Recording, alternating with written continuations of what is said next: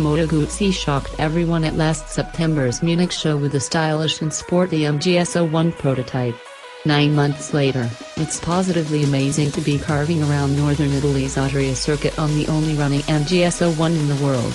While street-legal versions won't arrive until the end of next year, Guzzi will roll out a handful of these production racers in early 2004. One look says this massive air-cooled, shaft-driven, transverse V-twin surrounded by elegantly curved bodywork in a first-class chassis could only come from Moto Guzzi. That's exactly what Guzzi boss Roberto Brovizza wants us to think. The best way to boost the mark, he says, was with a new bike that maintains the Guzzi engine layout and characteristics. To do that, he recruited Italian Guzzi specialists Guzzi and Brian, www.guzzibrian.com, and put co-founder Giuseppe Guzzi in charge of the 5-man MGS01 design team.